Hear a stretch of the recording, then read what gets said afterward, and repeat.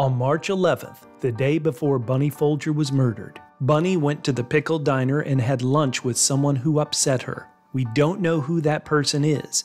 We only have an outline of their figure. They appear taller than Bunny. If we don't know who that person is, let's run through some suspects who are unlikely to have been that person at the diner. It wouldn't have been Uma. Uma was Bunny's friend. Bunny described this person as not a friend. It's unlikely that it was Lester or Ursula, since Bunny didn't mention it the next day when she saw them in the morning. It wouldn't have been Ivan. It's not likely to have been Lucy. I mean, wouldn't Bunny have mentioned something about Lucy talking to her at a diner to Charles when she saw him in the courtyard the next day? How many suspects fit the bill for who this person could be?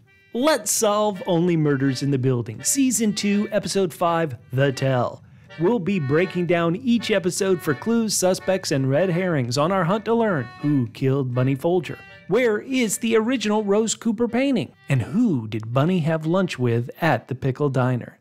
We're going to be switching up the order of the podcast a bit this week. Rather than ending on feedback, we're going to move that up so we can present our first grand unifying theory on how Bunny was killed. It doesn't answer all our questions, but it gets us close. Spoilers for the first season of Only Murders in the Building and the first 5 episodes of Season 2. If you haven't seen all 15 episodes, pause this video, watch the first 5 episodes of Season 2 and all of the Iran-Contra hearings.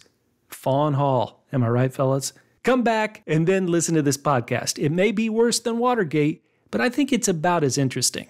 In news this week, Yvonne wrote, "Am I the only one who desperately wants the Angels with Flip-Flops hit song?" Yvonne, you're in luck. You can get the song on YouTube with real fun retro video. You can also get it on all your favorite music platforms like Apple Music and Spotify. Go ahead and rock out. Pitta putta.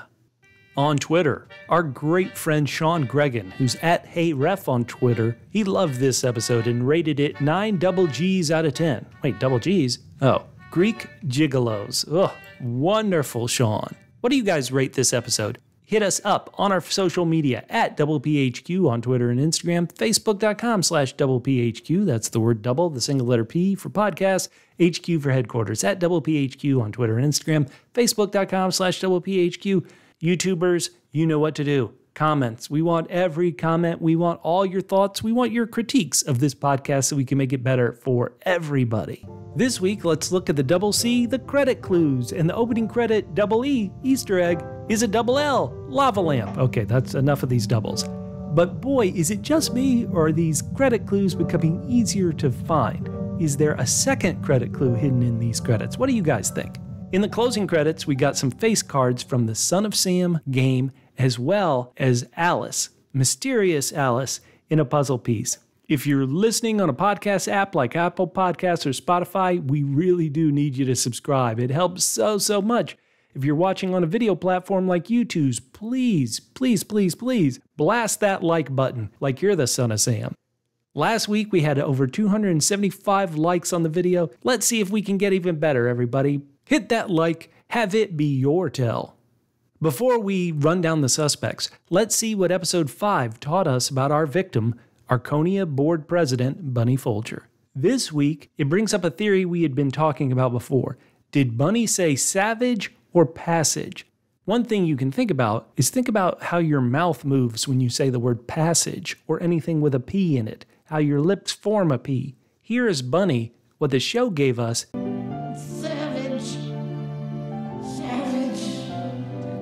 What do you think? Is she saying passage or savage? This gets us to our other thought, is 14 being misheard or misremembered by Mabel? I hope I pronounced this next listener's name correctly. Sharetha wrote, if the 14 is being misheard, could 14 actually be fountain? Fountain. There is a fountain in the courtyard of the Arconia. I love that idea. Other ideas we got from people were, engineer Ara wrote, whose apartment is 4B?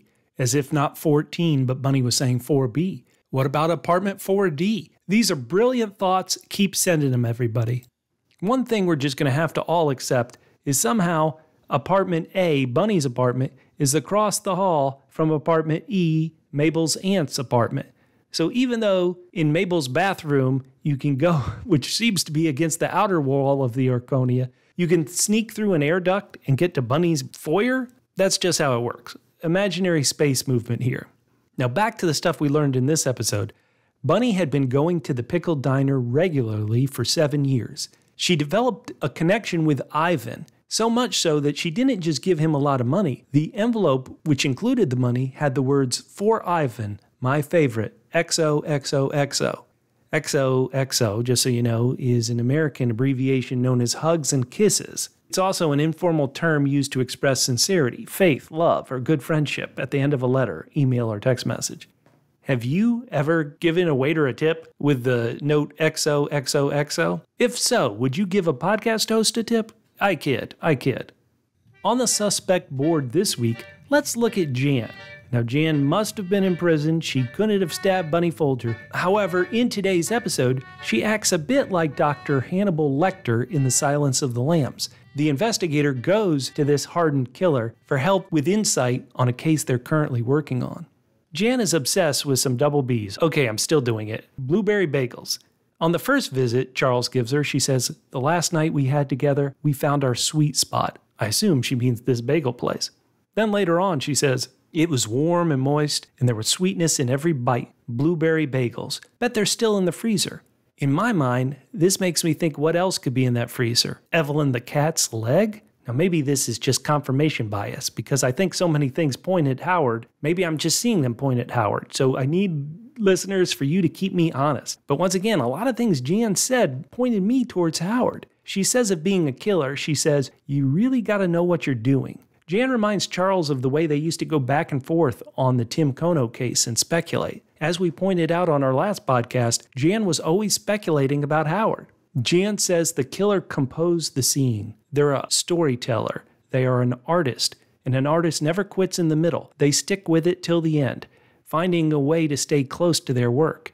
Is someone staying close to you? Does someone have a new friend?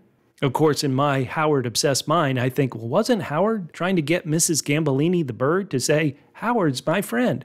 He just didn't include new friend in it. Guys, am I too focused on Howard? Please, I don't want Howard to be the killer. He makes me laugh too much. Help me get away from confirmation bias and find another way to look at this.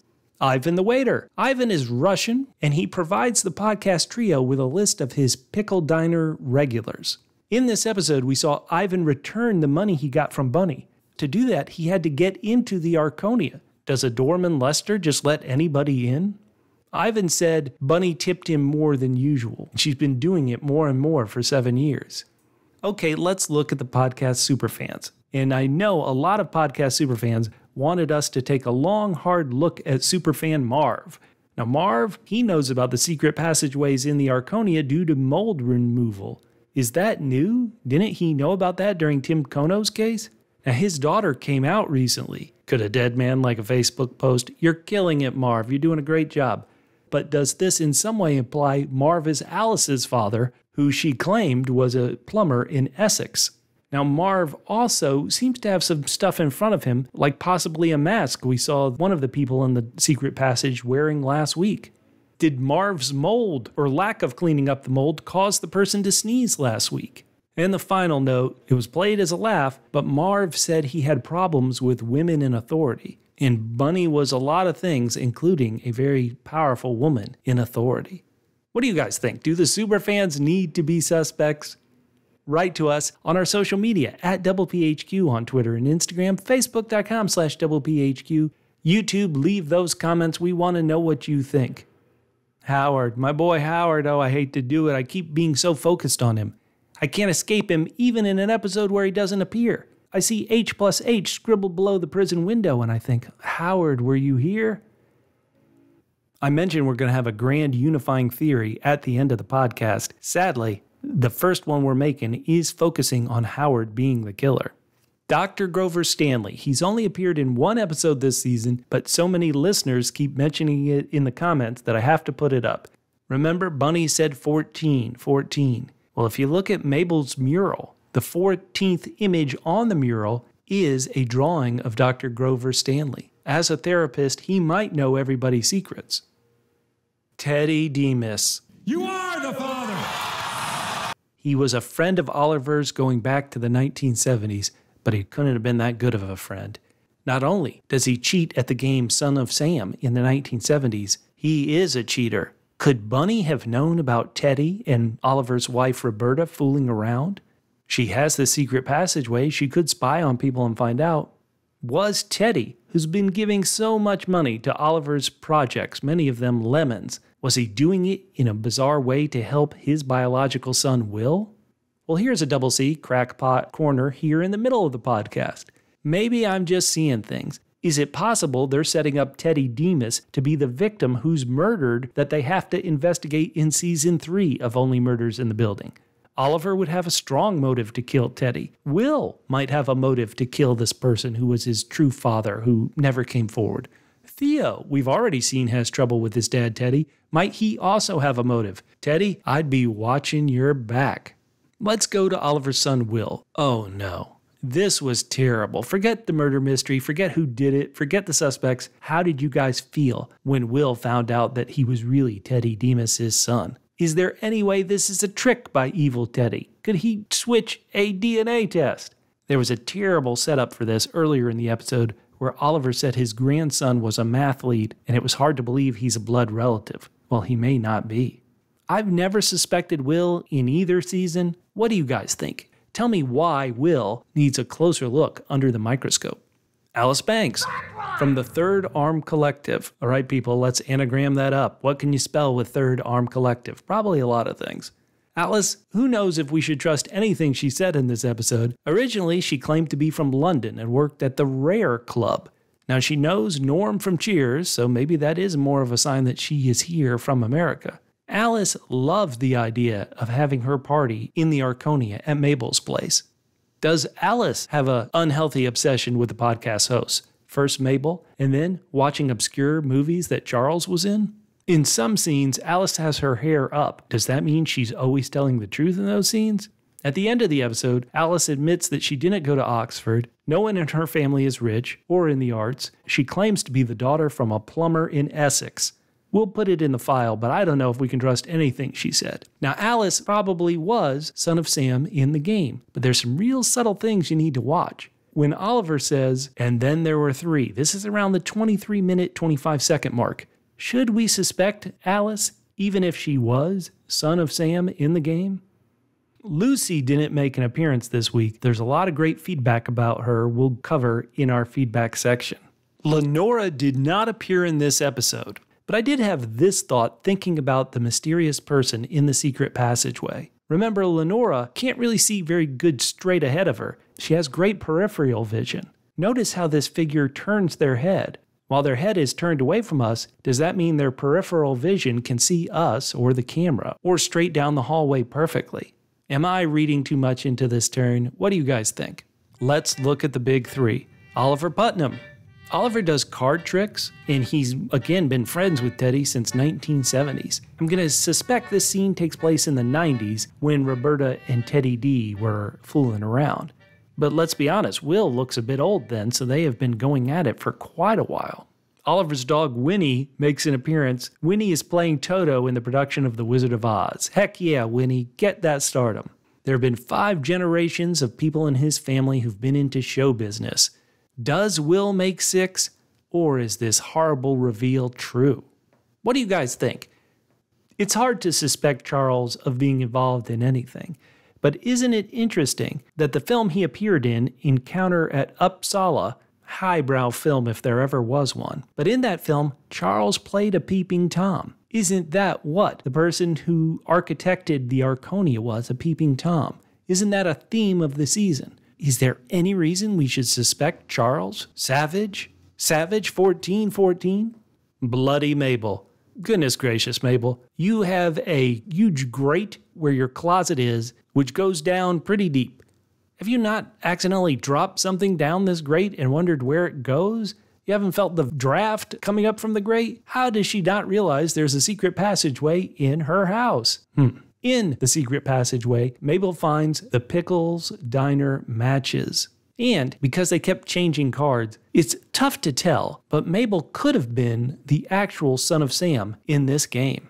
Before we get to our first grand unifying theory of who killed Bunny Folger, let's get to your feedback. Outnumbered Barbecue wrote, Oscar. His father is a maintenance man, and he grew up in the building, so he knows the passages. Strange how he just disappeared. Pretty strange. But would Oscar have a reason to frame the podcast 3? I still think Oscar could return, but him returning and being the killer, it'd be nice if there were some more clues that pointed towards that. Felix wrote, the builder of the Arconia gives me H.H. Holmes vibes, the serial murder person. Now, if you don't know who H.H. Holmes is, go read the great novel, The Devil in the White City. It is not really a novel, it's a nonfiction book that recounts what happened in the Chicago World's Fair and the terrible H.H. Holmes killer who lured people to his house, hidden compartments and hidden passageways, and a big furnace down in the basement to burn and get rid of the evidence. I love the book, The Devil in the White City. Leonardo DiCaprio has been trying to get this made a long time. We thought he would be playing H.H. Holmes in the movie adaptation. Now, it looks like Keanu Reeves will be starring as H.H. Holmes in The Devil in the White City. But guess what? Here in America, it's going to be on Hulu. I assume around the world, it's going to be on Disney+. Everybody can rejoice. The digital channel you're watching Only Murders in the Building on will be the home of The Devil in the White City. Gabriel wrote, I'm still surprised Mabel didn't know about the secret passageways until Lucy revealed them, considering her whole thing was exploring the building with the Hardy Boys. How did she not discover them? Also, does no one else think it's weird that the passageways can only be accessed through a few apartments? Well, Gabriel, that is an interesting question.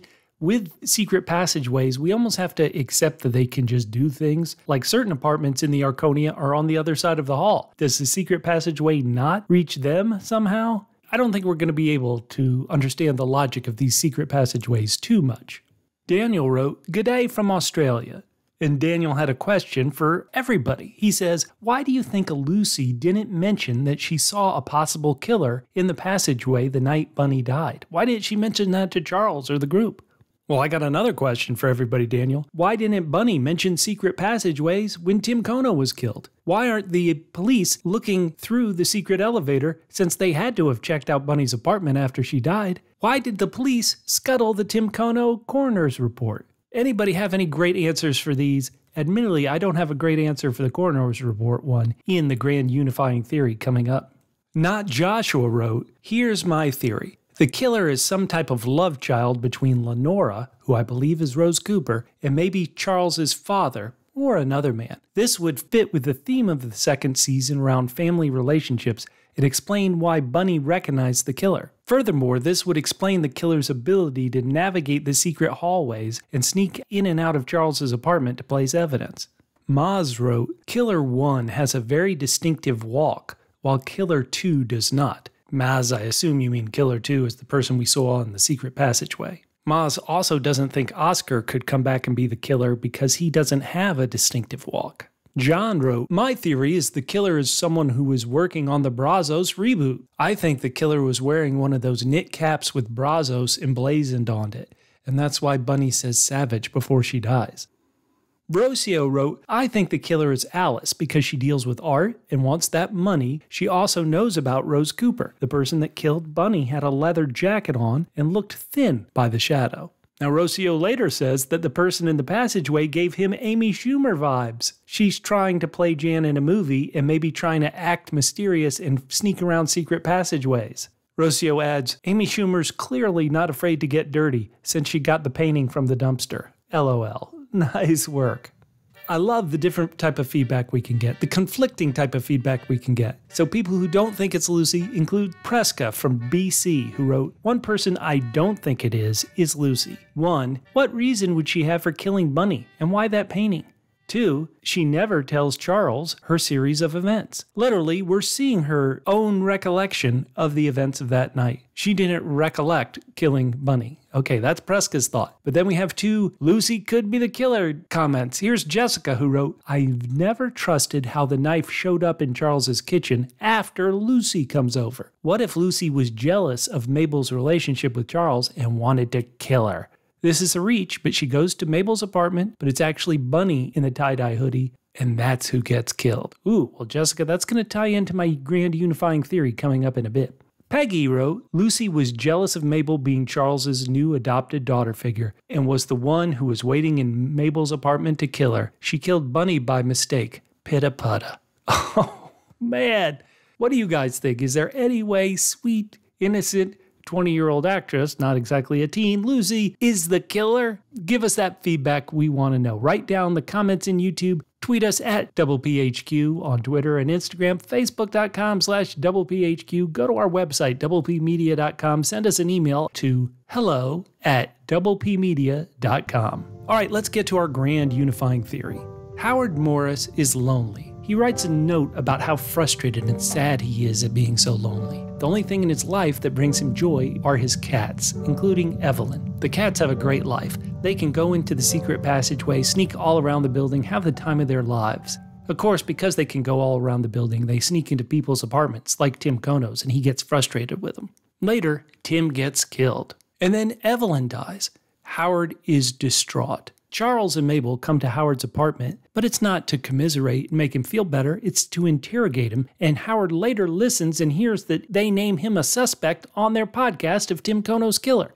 Now this is crazy. Howard can't be a killer, so he goes into the secret passageways where his cats goes to Charles's apartment, and what does he find? The note, his lonely note, is up on the suspect board. He's on the suspect board. This is ridiculous. This is crazy. But the big thing he finds is what? Evelyn's leg. Somebody had gone into his apartment and taken Evelyn's leg, and now it's those podcasters who've done it. This is a bridge too far. Howard is frustrated. He's angry. He says, you're going to injure my pet? I'll injure your pet, and poisons Winnie the dog. But it doesn't stop the podcast 3. There's no apology for breaking off Evelyn's leg. In fact, later on, there's a party in the courtyard for them. How disgusting. Howard has had enough. He's going to take his revenge on the people who broke off Evelyn's leg once and for all. He gets a knife from Oliver's kitchen, knows there's going to be a party later that night, probably in Mabel's, he's heard them say. So he sneaks off towards Mabel's apartment. Meanwhile, a different person comes to Bunny's apartment, comes to the front door of Bunny's apartment, trying to get that painting. They bust in, they struggle with Bunny, but she scares them off somehow. Maybe Mrs. Gambolini scares them off a bit. Bunny is devastated. She's shocked. She calls the police and says, hey, I've been attacked in my apartment. There's some crazy hooded person attacking me in my apartment. Send the police here now. Detective Williams hears that call and realizes that this is the same apartment where the podcast 3 live. She sends them an anonymous text message, get out of the building now. Bunny, still shaken up from being attacked, goes to Mabel's apartment where she thinks the 3 are still celebrating their success. She goes into Mabel's apartment, but there's nobody there. Of course, there is someone there. Someone lurking in the corner. Someone who sees a woman walk in wearing a tie-dye hoodie and goes and stabs and stabs and stabs and stabs and stabs. And then Howard realizes he's killed Bunny. Not any of the podcast 3, but Bunny. He sees all the blood and he faints and passes out, giving himself a black eye. He wakes up and then takes the knitting needles and stabs them into Bunny. He's got to cover his tracks. Then he runs off. For the rest of the time, Howard has to leave evidence at the podcast 3's house in the hope they'll get arrested and take the fall for him. Now there's some holes in this theory. Why would Bunny say 14 and savage? Those clues don't point to Howard at all. But to me, that would work as a how this whole thing went down. What do you guys think? That's our first unifying theory. We're going to be coming up with more in the days and weeks ahead. You know, last week we had over 275 likes on the video on YouTube. Guys, let's see if we can break that record this week. Let's get more than 275 likes. Leave your comments. Let's do it. We're at the halfway point. Let's solve Only Murders in the Building. See you guys on episode 6.